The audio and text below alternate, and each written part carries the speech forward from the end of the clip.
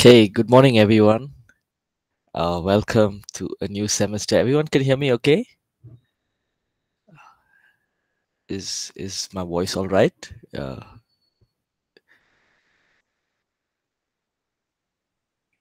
Okay, great. All right, so welcome to Spring 2022. Wishing you all a blessed new year. And may the Lord bless you even as you continue to equip yourself for the ministry and everything God has called you for.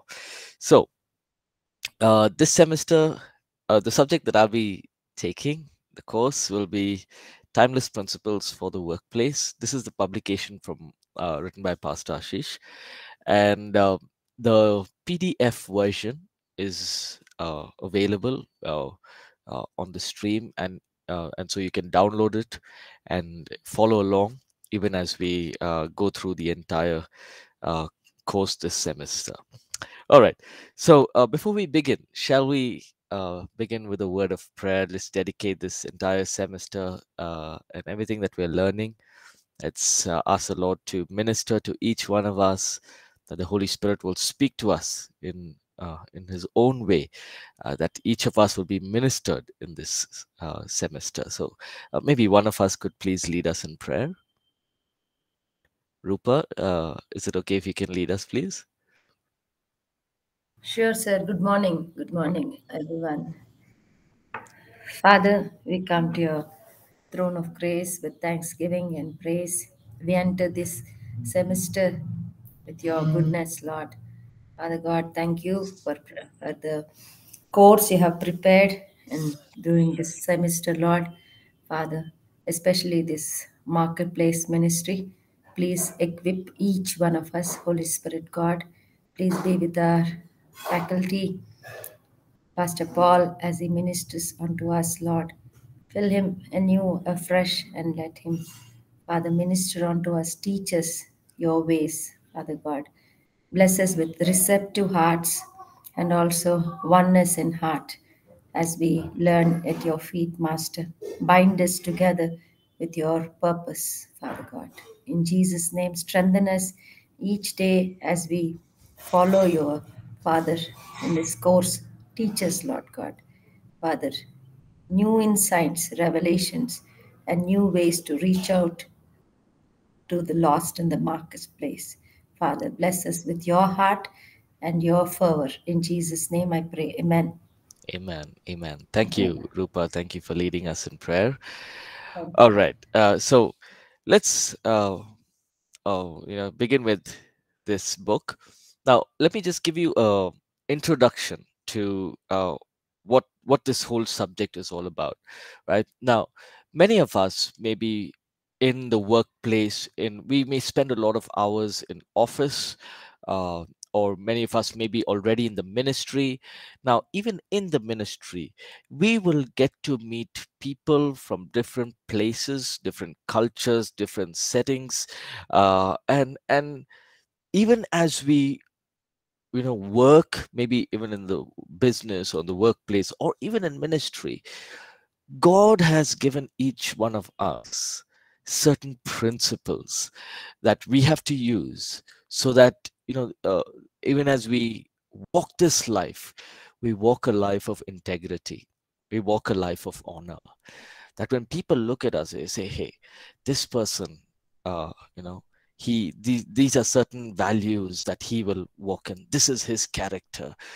These are things that he does, these are things that he does not do. And so each one of us, uh, even as we journey along in our life, uh, even some of us may be just housewives or just working from home, but these principles, as we apply it in our lives, we will learn wonderful things. We will learn how to really glorify God in every aspect of our life. Right? So we'll move to chapter 1 and we'll see what we can learn from chapter 1. The chapter 1 is personal vision and purpose. So if you have the documents, if you've downloaded it, you can probably follow along with me even as we continue to study this. If you have questions, feel free to post it on the chat. If you'd like to unmute as well, feel free to do that. Right, chapter 1. Now, as I was saying, many of us maybe in colleges, looking to go into the workplace in the near future. Maybe some of us are already in the workplace. So, what are some of the principles that we must apply to ourselves so that our lives will be fruitful for the kingdom of God, right? Now, let's look at personal vision and purpose. Ephesians chapter 2 and verse 10. Let me read that. God has made us what we are, and in our union with Christ Jesus, He has created us for a life of good deeds, which He has already prepared for us to do. Now, it says here that God has already designed a purpose for each one of us. So, each one of us in our life, we have a purpose. Now, here's the thing, you may have learned this even in who we are in Christ, or fulfilling God's purpose for your life, where there are two purposes. One is the general purpose of God, right? Meaning all of us to get to know the Lord Jesus, to live a life to pleasing in His sight, and to know that we've been created by Him to give glory to God in our lives. That's the general purpose. Then we have a personal purpose for our lives, right? So now these specific personal purposes could be anything. Maybe some of us may be in business, some of us may be in sports and entertainment, government, in whatever mountain that God has called us for. These specific purposes are what become, are what we become professionally, right? Now, many of us may have heard this, this whole aspect of full-time ministry, part-time ministry. Now, we may be in the workplace, but yet God is working in our lives, even in the workplace. It's not like God is saying, okay, only those who are pastors and those who are in ministry, God's, blessings are there on them, or God has, a special anointing upon them. No. Even if we are in the workplace, we may be doing something very small. Uh, but if God has called you to do that, remember that God will always be there, even in that workplace, right? He is part of our life. He is an integral part of every purpose that God has called us for, right? It is important that each one of us, in the beginning of our careers, right, uh, we each take a step and we live out that divine purpose. Now, I know some of us may be feeling, okay, I'm going into ministry. So why should I learn this? Or how is it going to help me? I'm not going to go to an office and work there 8 hours a day. Now, remember, even in ministry, right? Eventually, as ministry grows, you will have an office, you'll have people working alongside with you. And so it's very important to set standards in our lives, set standards in our personal life, in our personal walk with God, right? Now, foundation, what we build on matters, right? What we build on matters. Let's read Matthew chapter 7, 24 and 26. Yes, could one of us please read that? Matthew chapter 7, 24 to 26.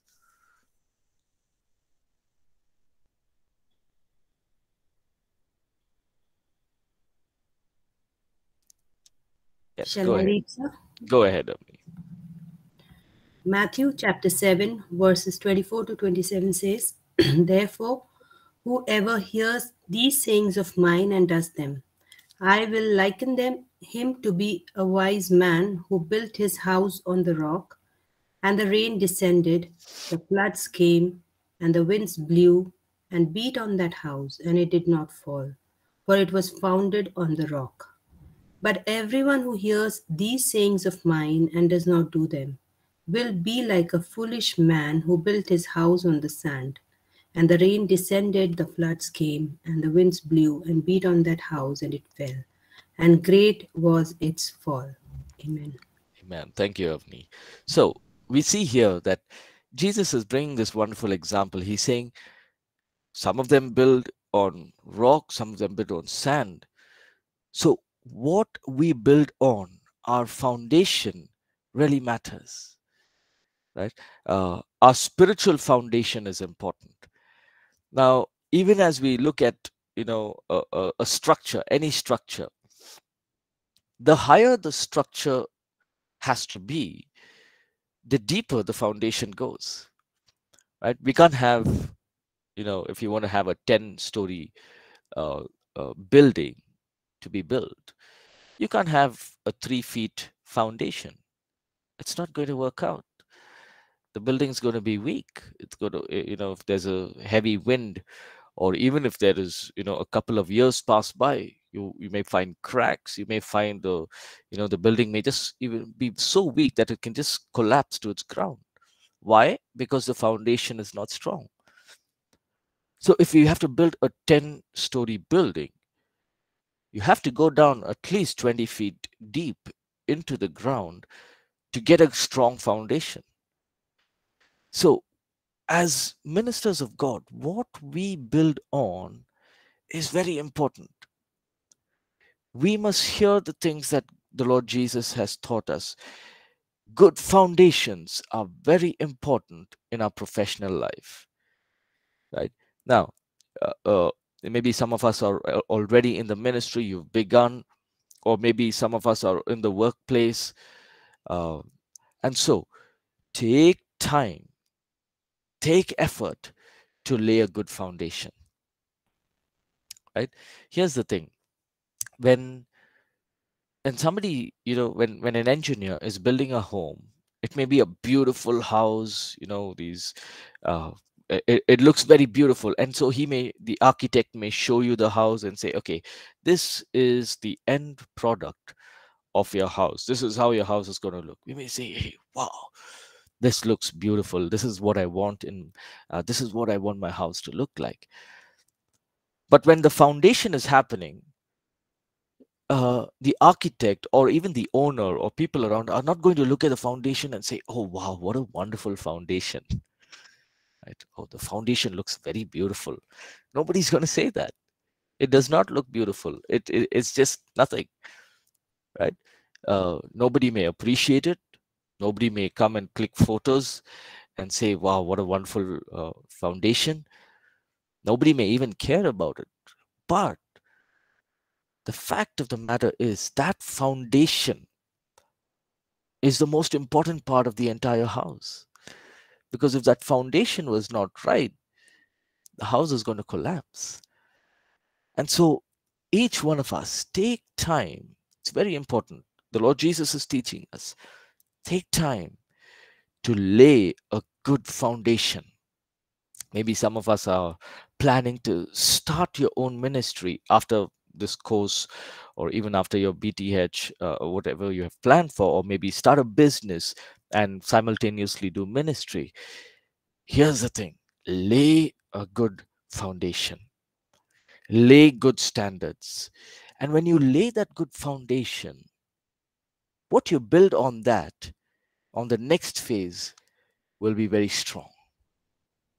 It'll be very strong, right? Now, let me give you this example, right? Um, Again, I'm going to give you examples of Mangalore because I'm in Mangalore. Uh, when we came to APC Mangalore, we were about 10 odd people in the church, uh, and I realized that there was nothing really set there. There was no core team, and so we had to begin from scratch, right? So we had 2 3 of them older folks to be part of a core team, and then we slowly began to, I remember I used to tell the church folks, we were only about 9 10 of us.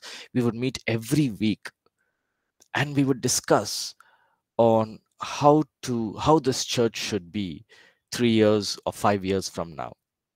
And so we would come up with we would write out our plans. And one of the things that we always focus on is something like setting right standards, no gossip, be available for our church members, right? Be transparent in terms of funds and money and all of that. So these are certain foundations that we laid. So even now in the church, many of them who visit our church, they come, they stay back, they say, I like this church because people don't talk about others. And why is that? Why is there there's no gossip, there's no people like saying, okay, this person is high, this person is low. No, all of us are equal. And so these standards have been set, the foundations have been set many years ago. And so even now, 3-4 years down the line, now as we are a growing church, there are certain standards, and we know that, hey, this is what it is, this is how we talk, this is how we portray ourselves, and these are certain standards that we follow. And what's happening? Your foundation is strong. You're building something that will not fall down very easily. Proverbs 24:27 says, don't build your house and establish a home until your fields are ready and you are sure that you can earn a living. It's a wonderful verse. It's such a practical verse. Uh, do the important work first, and then plan for the comforts. Right? Yes. Thank you, Christopher, for answering that question. Yes. So do the important work first, and then plan for comfort. Sometimes, in our personal walk, in our personal life, uh, we may be in a hurry to see success or prosperity in our lives. Right? For example, if we start a ministry, we may want to see, hey, 500 people in 1 year, very fast, people inviting you to many places. If it happens, that's great. But if it doesn't happen, it's all right. It's important to work first and then plan for comforts, or then plan for success, and then plan for things ahead. Uh, ensure that you lay a good foundation. Ensure that your skills that the Lord has blessed you with are relevant and useful for the work that God has called you for.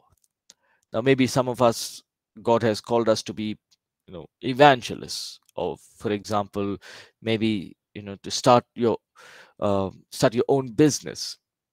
What are the skills? So there could be verbal skills, there could be non-verbal skills, right? Communication skills, professional skills, management skills, problem solving, decision making, negotiation skills, planning and organizing, very important in ministry as well. Leadership skills, again, very important in ministry. And then you gain knowledge and develop your skills. So all this is part of the foundation that you're building on. You and I, even as we study, even as we learn, as we do all this, we are setting ourselves to fulfill the vision that God has given us, right? So for example, if you want to be a preacher or a pastor, we know one thing: you have to be a good reader. You have to be able to read, because you have to read the word, to spend time reading, meditating, right? You have to be good in speaking, at least communicating well. So these are simple things, and we begin to develop on that, right? So each one of us, if whatever God has called you for, uh, whatever calling, or uh, whatever sphere of influence, right? We can develop ourselves for that, right? Grow in those skills. Now, next point: your personal priorities are foundational, right?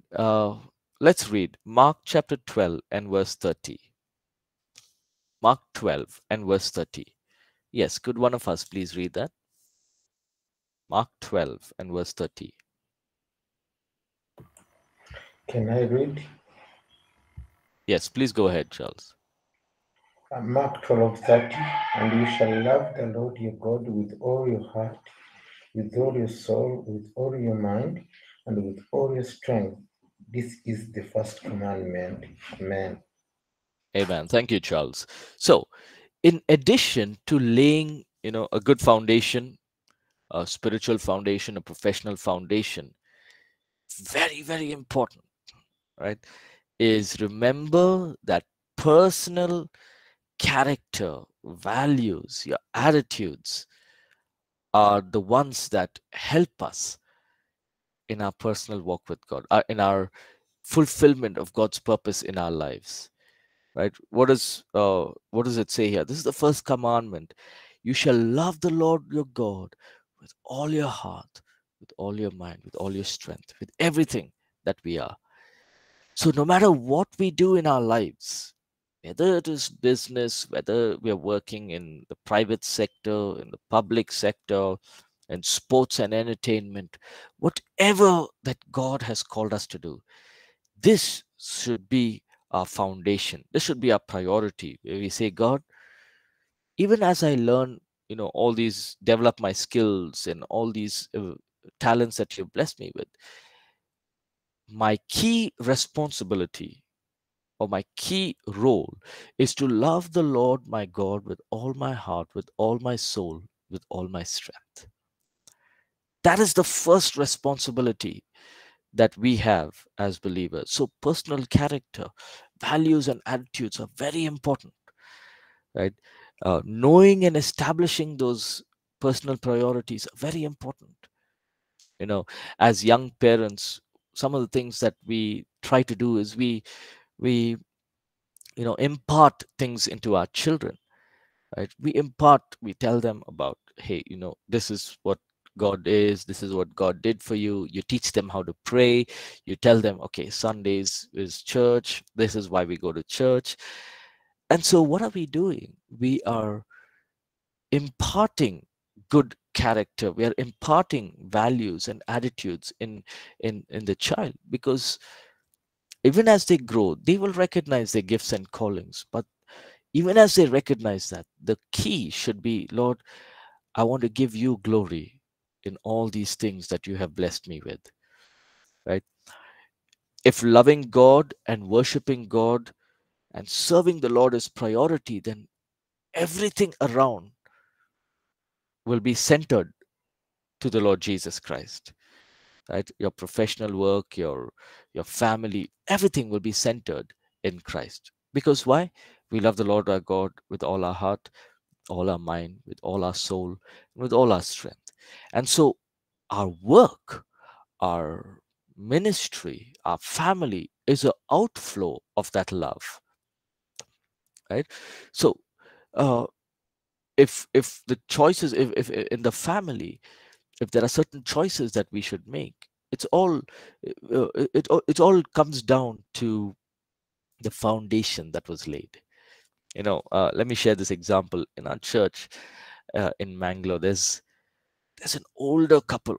The husband is 90 years old and the wife is 85 years old, and they drive to church, right? And older couple, and they come Sunday after Sunday. Every Sunday they're there, right? And so I asked this uncle, how is it that you're so, even at the age of 90, you want to do so much for God? You have so much of zeal, so much of passion. You're there on Sundays, even though you may have sicknesses in your body. He's 90 years old and auntie is 85 years old, but they're there. And one of the things this gentleman said to me was, he said, I've set certain priorities that no matter what, I will be at church on Sunday to glorify God. Right? So it's very important that these foundations are laid and they're strong, right? Once it's laid in good ground, that's when, even as we grow, even as we mature in Christ, we'll know what is important and what is not important, right? Sometimes, I remember this. Uh, just we finished with Christmas, and Christmas is a time of friends and family and getting together, and it's a wonderful season, especially for each one of us. But here's the important thing. We have people coming, friends, relatives, they come home, we all have good time together. All that is good, it's wonderful. But if all that becomes priority and Christ is not the center of it, the whole point of Christmas is lost, right? uh, I remember my friend, um, a known person of mine, a good friend, and on Christmas Day, I called him, I wished him, and I said, "Hey, blessed Christmas to you. So how was church?" And he said, "Hey, I didn't go to church." I said, "What happened?" "No, we had family and we had friends all come over. We had a Christmas Eve. He's a good believer, but they all spent time together. They had a good time together."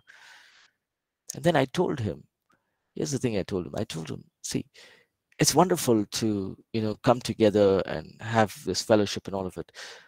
But you missed the whole point of Christmas. That on Christmas Day, if you haven't gone to church, then, the priorities are not right. So I explained to him, I told him, see, all this is important, but set priorities. Love the Lord your God with all your heart. Let him be the priority. And out of that, everything will flow. And of course, there were COVID restrictions and all of it, but many of them were, churches were open. And so what I'm trying to say is, give importance to God first. Let other things flow out of that. We'll also talk about work-life balance in the coming uh, in coming chapters of this course. We'll talk about work-life balance as well. How as men and women of God, we should have a work-life balance. We should work. We should have time for family. We should have personal time, and so we'll also talk about that going ahead. So, next point: be clear about your non-negotiables. Let's read Luke chapter 9, verse 62. Go ahead. Could one of us please read Luke 9 and verse 62?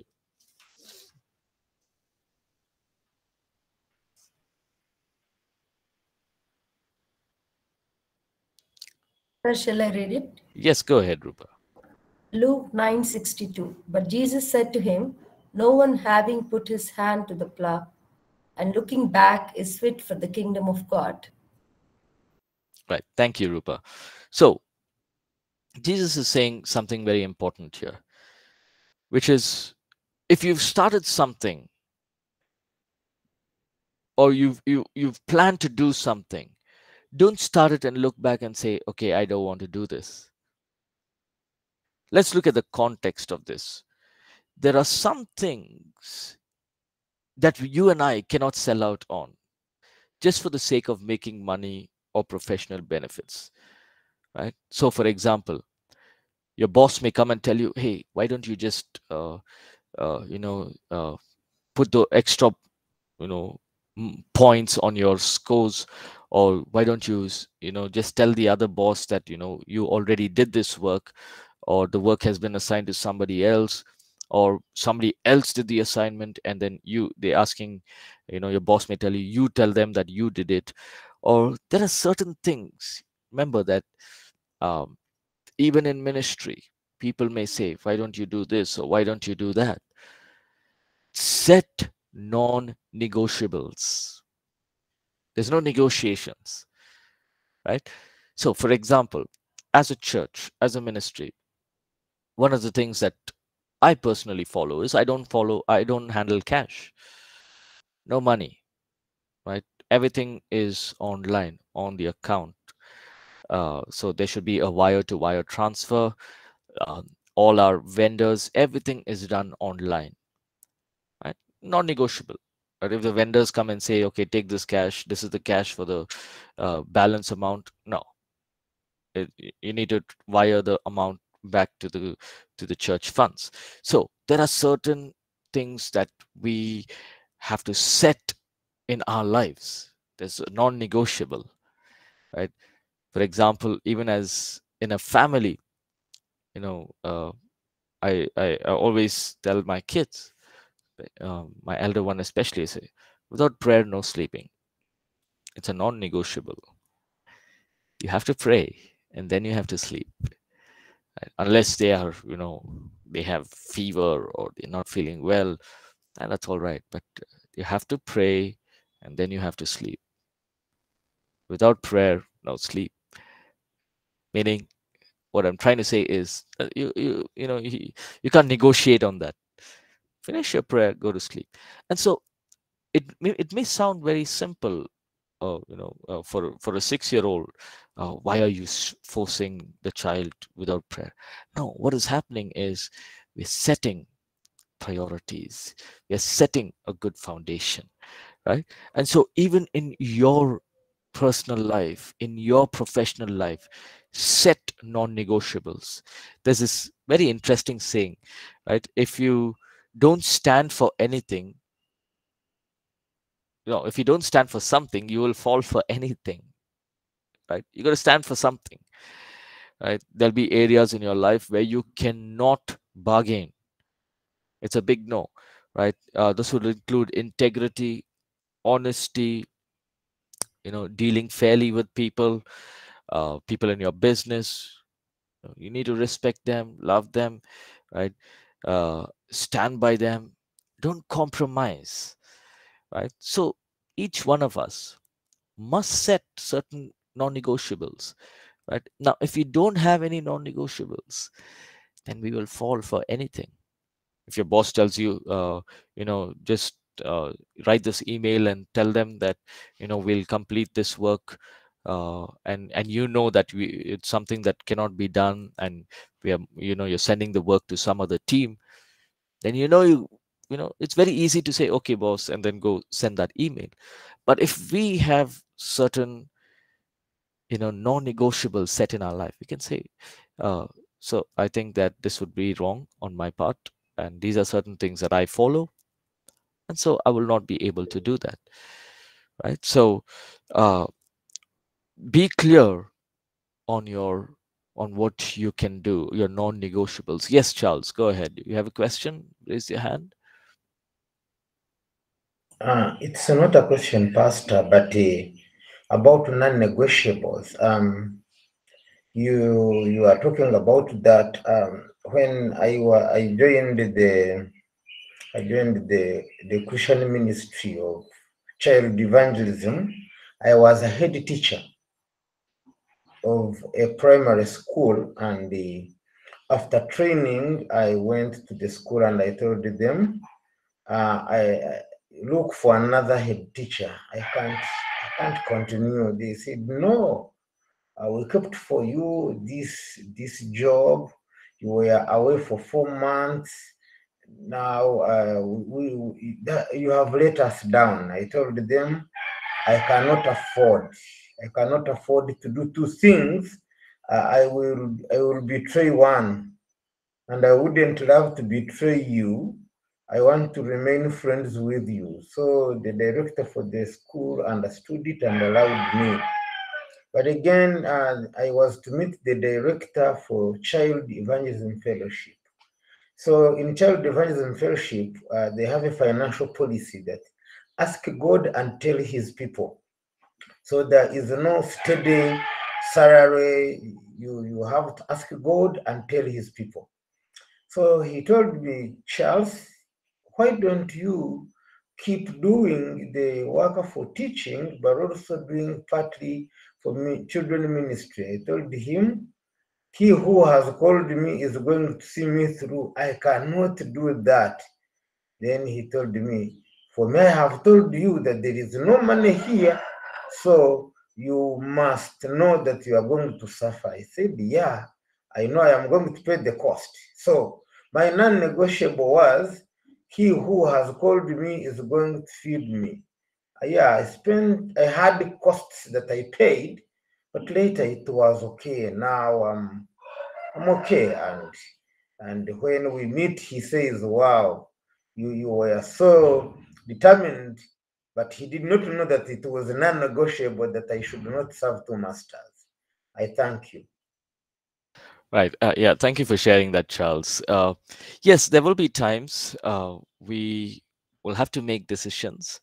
But here's the important thing, that we also get clarity from God. We know that, okay, God, I know that this is you asking me to do this. And then when we have that assurance, when we have that conviction, just like Charles said, you know, the one who has called you is faithful. But on the other side, if God is calling us to work, um, you can work, you can do that. That is, like we began the class by saying that it's not like God is only pleased with those in full-time ministry. No, if God has called you to work, you can also work, you can also do ministry. But even as we do that, we should be, even as we do these things, we should be wise, and we should have good foundations laid before us. Then some of the other personal priorities or non-negotiables that may come is uh, people questioning your faith, people giving you tricky decisions at times. Now remember, the enemy will, attack our weak points, right? There will be times when he may say, the enemy may target you for a couple of weeks or a couple of months, right? I remember when I was in the workplace, we started this small prayer fellowship, and for a couple of months they were targeting me, and they were saying, you need to stop this, this is not something that, and I was very immature in Christ. I was just a young boy, and I said, I took it up as a challenge, and I said, no, I will not stop. Maybe in some areas I didn't walk in wisdom, but there are some things that I learned out of that, and I said, God, I know that you are with me. You have called me to do this, so you will bless the work that you have given me here. So there will be big situations, small situations where we will be challenged, but this is the time where we draw our strength from our spiritual walk with God, meaning our spiritual foundations. If we are in the workplace, suddenly you know that somebody is asking you to do something wrong or not in line with God's word, asking you to just say a small lie. What are you and I going to do? It's the boss who's told us to say this. We have to say, no, God has not given me this, this spirit. And so you and I can say, no, I'm not going to lie, I'm not going to say this, and we can take a stand. It's a non-negotiable. So where do we gain our strength from? Remember, in the mornings we wake up, we pray and we seek God, and we say, God, grant me the grace, grant me the favor. That's where we gain our strength from. Remember, at nights we sit and pray as a family, or we read the word and we meditate on God's word. We draw our strength from those places, right? And we refuse to, stand under pressure by the principles of the world, or the things that are not against, the things that are against that which God has called us for. So here's the point I'm trying to bring.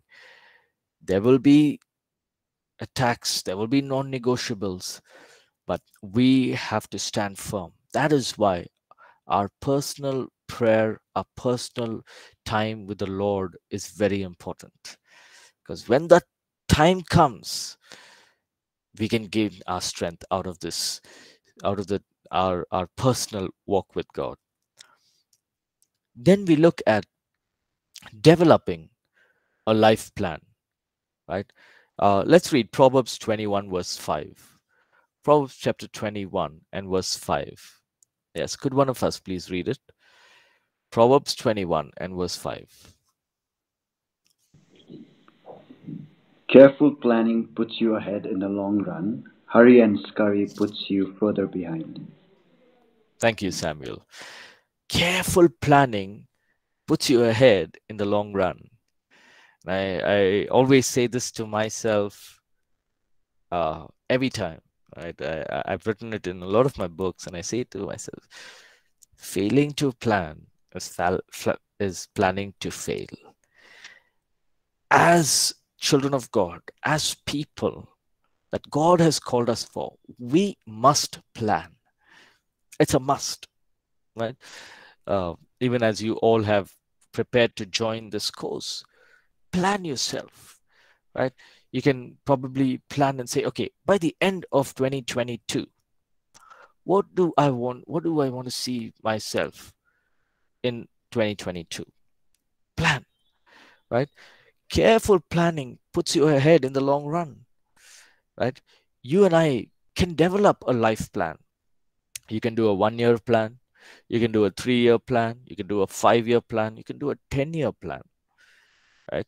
Uh, and you begin to review it. You look at it. There will be times when God may, take you in a little diversion, or maybe times you realize that, I myself have diverted from the plan which God has given me. So then we can come back and say, okay, God, I thank you for, reminding me.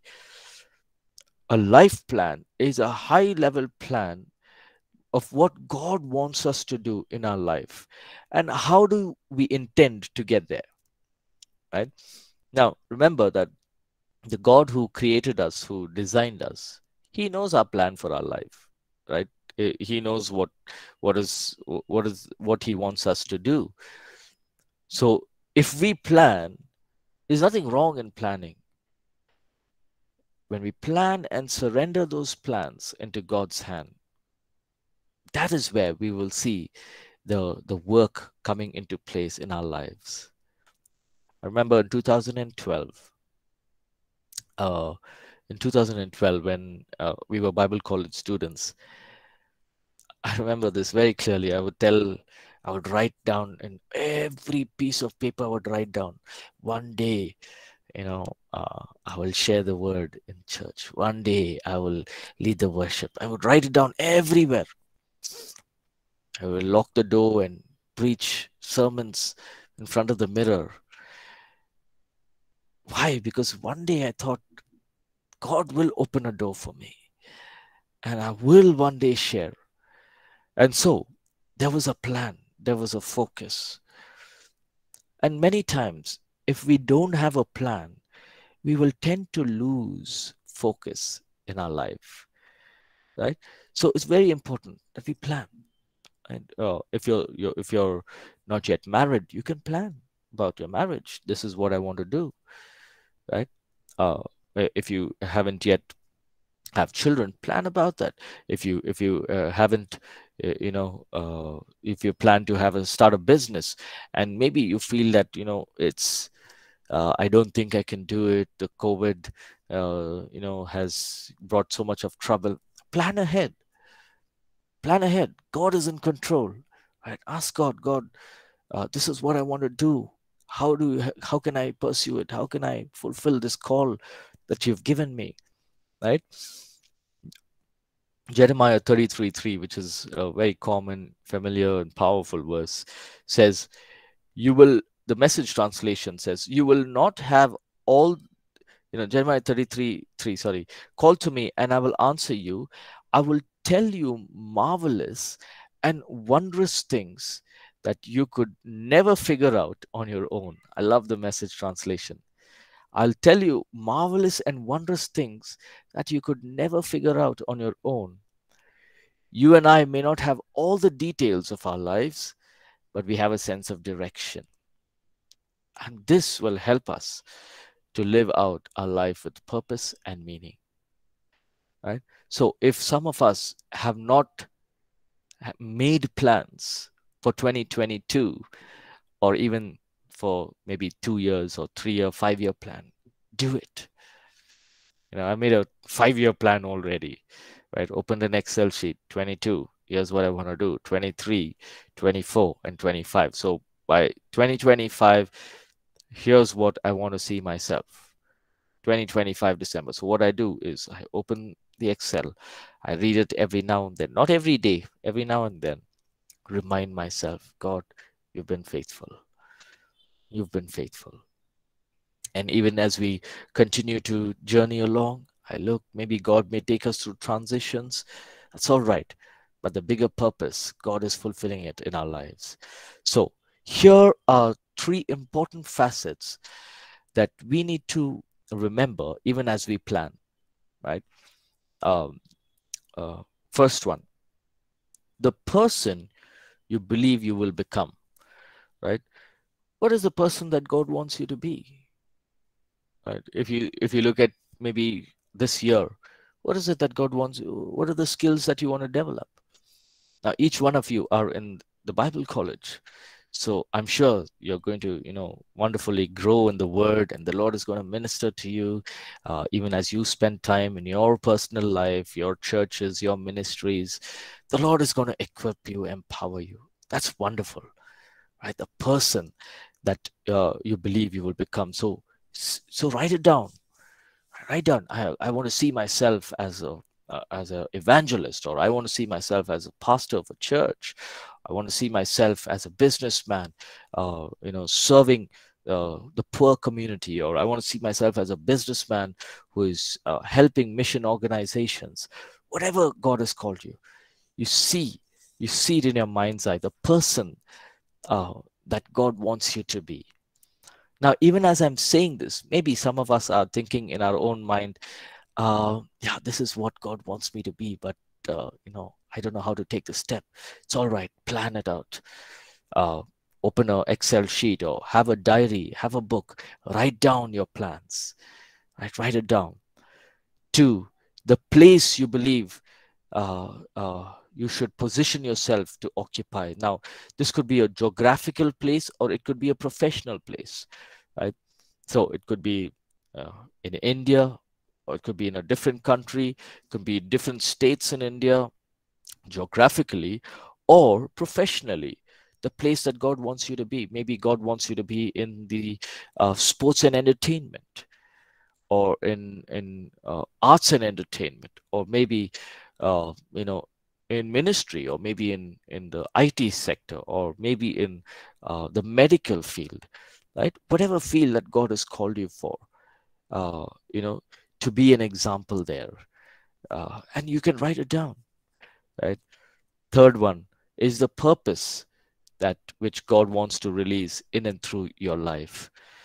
Whatever God has called me for, the main purpose is to bless others, to build God's kingdom, to increase the work of God in every area of our lives uh, here on earth. So that's the thing. First one, the person that God wants us to be, the place, and then the purpose for which He has called us.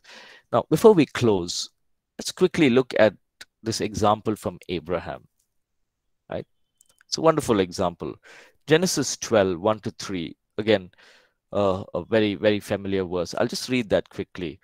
Now, the Lord said to Abraham, "Get out of your country, from your family, and from your father's house to a land that I will show you. I will make you a great nation. I will bless you and make your name great, and you shall be a blessing. I will bless those who bless you, and I will curse him who curses you. And in you all the families of the earth shall be blessed." Let's look at these three things here. The person that God wanted Abraham to be. What does it say? The person, you will be the father of a great nation, right? The father of a great nation. God saw Abraham as this person, the father of a great nation. And then God tells Abraham, "You will inherit a land that I will show you, and I will give you an inheritance."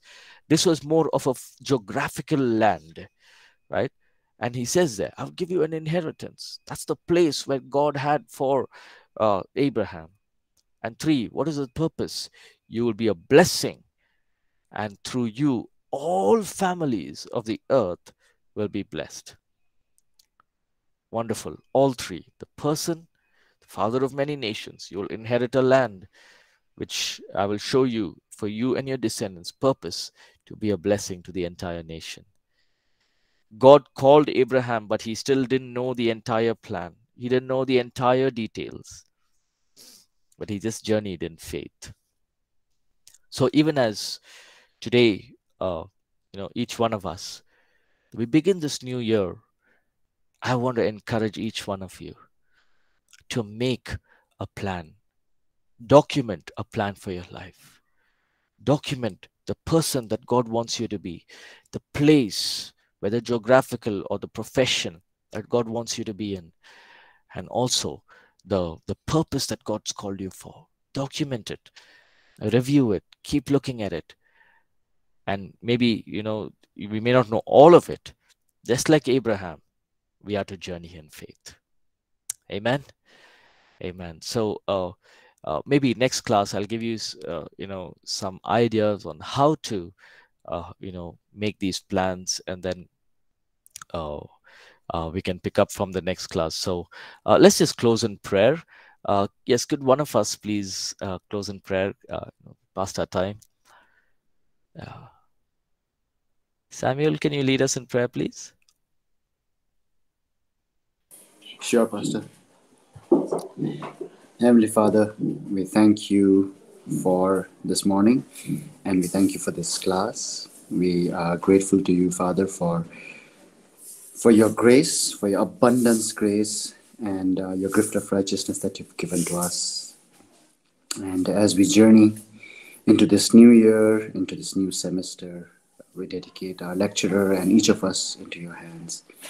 As we were looking today, Lord, how we could set right principles in our lives as we get ready to minister in our workplace, in our homes, through our lives. And as we are learning these timeless principles, Lord, we commit to you. Give us knowledge, give us understanding, give us a deeper revelation of the purpose that you have for each of us. Help us make the plans. Help us commit to the desires. Help us commit to our non-negotiables. That we grow stronger and stronger in you, and that we can make a difference everywhere we go. We thank you for Pastor Paul. We thank you for all our classmates. We thank you for this time. And we commit the rest of the day into your hands. This in the name of Jesus. Amen.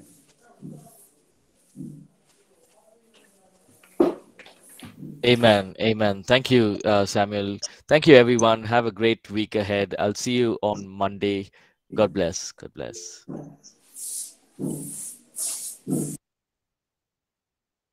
Thank you, sir.